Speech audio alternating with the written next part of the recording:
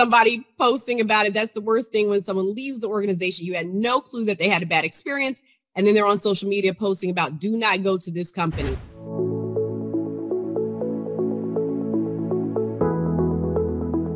Hello, Zakiya Worthey. How are you doing today? Hi, Zev. I'm doing great. How about you? Amazing, blessed. Zakiya, let's share with the audience that you and I don't know each other that long. We've known each other for a few months. We worked together on an amazing client, beautiful, amazing guy. Thank you, Stephen Gaffney. And you and I struck a friendship and started talking about the things that you do in your company. I want you to share this because I don't think enough people are talking about this. I don't think enough people are understanding this. So you're my culture expert. Tell me why companies should really care about culture. Absolutely. Culture is, to me, the new change management foray lens that everyone needs to be looking through. Culture, after coming out of COVID, has become so instrumental in building the company and an organization with intentionality, one which prioritizes the employees, the people who actually do the work, and one that makes it a place of belonging so that people want to work there and are vested and want to stay. Zakiya, how did COVID change? Is it the remote work? How did COVID change everything, and why is culture so much important now?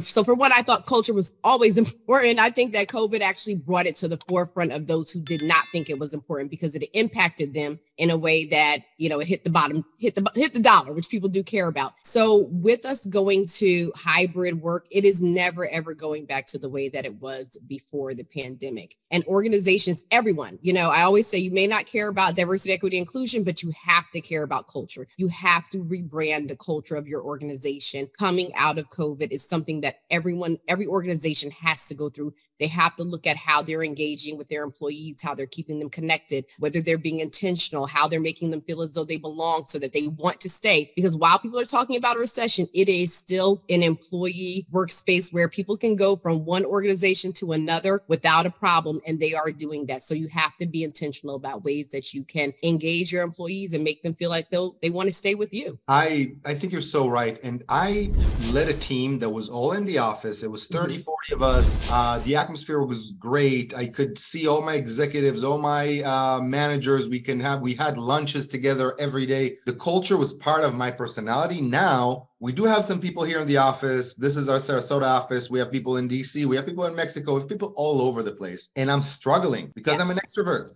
Yes. And I like to talk and touch and hug. Yes. Check on people and look at their screens. And I'm not a micromanager. I just like to work as a team. In the beginning, we were meeting 3 times a day with the entire team. Okay. Then it moved down to twice, then once, then it completely went off the wayside. Then it went to weekly. And now it's 3 times a week that we do the entire team kind of Slack Zoom meetings. Yeah. Now, the problem is I'm impatient. Okay. 20 people on a Zoom. It's so hard for me to stay in there. Can you give me some advice on how I can do that and make my employees feel that they're heard and I care about them? They are.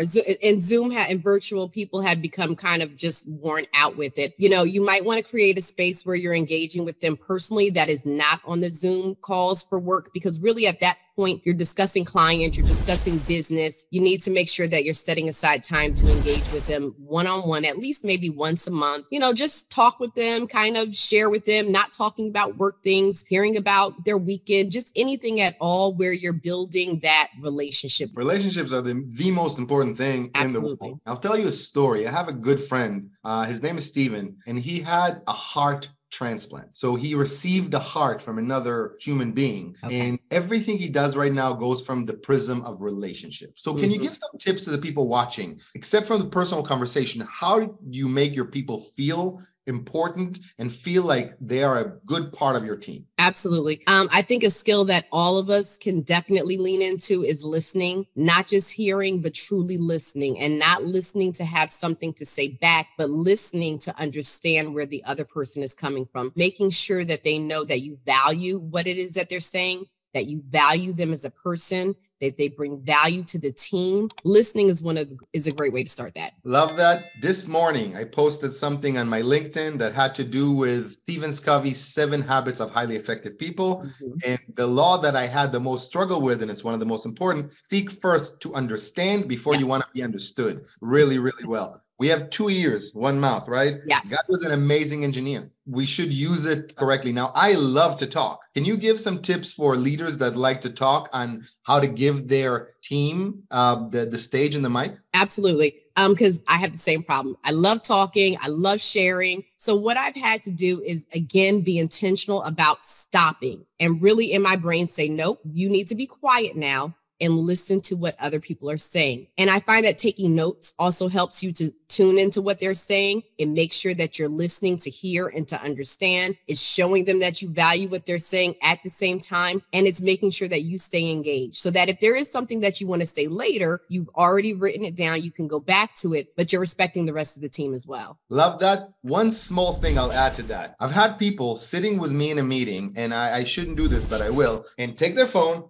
And as I'm talking, just, go through the phone. Now, they were taking notes, but I just thought they were rude. Mm-hmm. So if you are taking notes, whether it's a notebook or phone, let the other person know. Let them know it's important for me what you're saying. I am going to take these notes. And I do just that. I'll pull out my phone and say, just so you know, I'm pulling my phone out. I'm going to my notes app. I forgot my notebook. I'm going to go ahead and write these down because I want to capture what you're saying. And people are absolutely, I've never had anyone have an issue with it. They're like, absolutely, 100% go ahead. I'll give a little shout out to this AI tool I use. It's called Otter AI. I add it to all our Zoom meetings. It records, transcribes. So that also helps me. So I don't have to make sure I write everything. I can go after the meeting and make sure that I got everything out of it. So the people that are listening to us, they want to improve culture. They want to hire better talent. They want to grow. Can you give them 3 steps that they all should look at their company right now and take those 3 steps to see how they can improve their talent, improve their culture, and improve the overall company? I would say number 1 is looking at this as a business decision. I think a lot of times when we talk culture and say the word, people go into the touchy-feely, oh, it's not really important. Who cares about the culture? Understanding that it is important, that it is a part of the bottom line of the business. It is about a part of the performance management, employee workspace, all of those good things. It's a horizontal that needs to run across every single aspect of your organization, every single vertical. There needs to be a place where culture is running across that because it helps the organization operate more effectively. The second thing is I would involve employees in the process and the decision-making behind that. You want to get feedback from them. You want to hear.